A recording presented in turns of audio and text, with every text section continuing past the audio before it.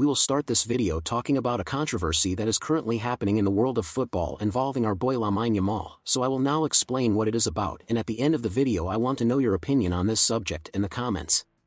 As we already know, Lamine Yamal is without a doubt currently one of the main names in world football, where the Barcelona striker has managed to be superior to several veteran names and considered the main players in current football, like Haaland, Kevin De Bruyne, Kylian Mbappé and Vinicius Jr. for example. Given this, many would be saying at this moment that Lamine Yamal is the current best player in the world, and that without a doubt, Lamine Yamal is currently better than Mbappé and Vinicius Jr., the main names of Real Madrid. And in your opinion, do you currently consider Lamine Yamal better than Mbappé and Vinicius Jr.? Leave your opinion here in the comments. Now let's move on to the main news, exclusive last-minute bomb.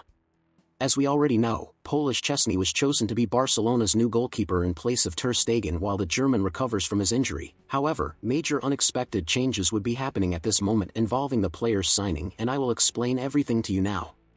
It turns out that Szczesny spoke to Robert Lewandowski and told his friend that he only wants to go to Barcelona if he has the guarantee that he will be the club's starting goalkeeper, and this demand from the Pole would be bothering the club's board of directors, who do not consider it viable for him to be a starter now immediately.